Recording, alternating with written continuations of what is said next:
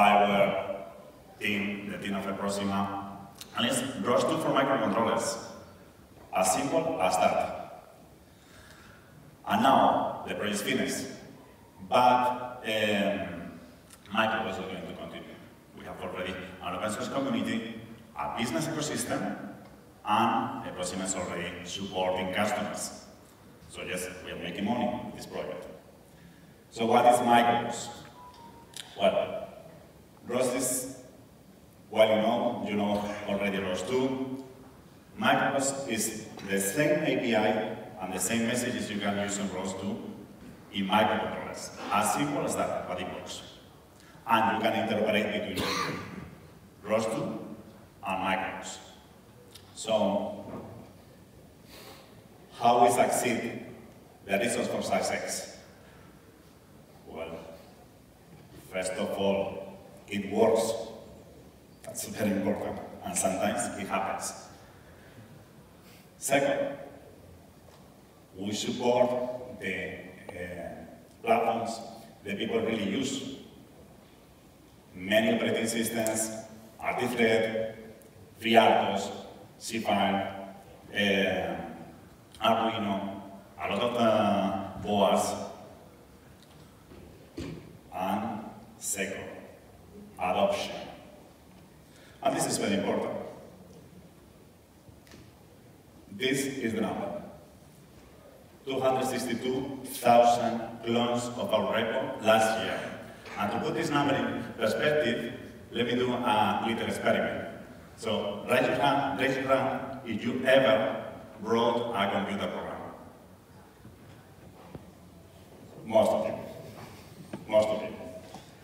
And raise your hand if you ever wrote a computer program in a microcontroller. Well, like a 25%. I was expecting fewer people. So, this number is a really huge number. That means that we have a lot of users using micro-ROS already.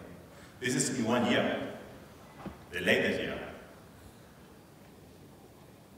And, well, we use some Jedi tricks on how we create this adoption. Let me show you. So pick your phone, please, and search for micro-ROS. And now, enter the website. So there you can see that we have many stuff. And this is because we have been working a lot in dissemination. Really a lot. 1 post per week, 1 tutorial per month, a complete tutorial per month. We are still doing that, and we are going to keep doing that. We have an embedded working group, a ROS official embedded working group, every month, Twitter, LinkedIn, ROS Discourse, pre-releases to customers. We go to events, ROSCon, ROS World, European Robotics Forum, everything. And that is why we have a lot of success cases. In every embedded working group, we have a lot of companies come to the embedded working group and explain the success cases they have. We have very big names here, Microsoft, Sony, Robotics, Bosch, Usarion, Drone Code. And another reason is the developers. Do you remember this meme of developers?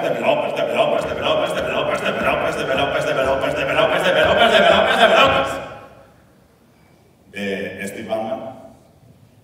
So we have been focused on developers. Really focused. Because micro-ROS is very easy to use. Taking into account that microcontrollers is hard stuff. We have really good documentation. We have many tutorials, videos, use case, and it's always updated. So we have the same ROS2 release cycle, and we release every ROS2 release, we release the corresponding release for micro-ROS. And yes, we make money with this. So this is a viable product with an open source business model. So, commercial success cases. You have here, for example, If you go there, over there, Capra Robotics, maybe you saw already the robot. They are using micros. So you can see that in action. Or we have Renaissance, that is a big leader in microcontrollers. We supported us, and they found micro-ROS.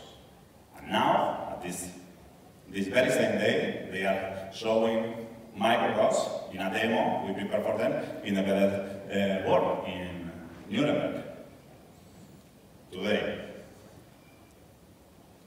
Or we have Garmin. So, what is the impact for the European Union of micro-ROS? Well, first of all, micro-ROS now is a key component of ROS. That is a huge impact. Because now, many people is using micro-ROS as part of the ROS application. And now, Europe has a leading role in the de facto standard for robotics. So, what is the future? What are we going to do now? So we're going to keep maintaining micro-ROS, and we are creating a distribution that is called Vulcanexus, a fully European ROS distro, composed by European companies, and it contains micro-ROS, it contains cloud tools for monitoring the ROS environment, simulation tools, European simulation tools, and it's open to European companies. So, using the same trick again, get your phone and search for Vulcanexus. So, that's all.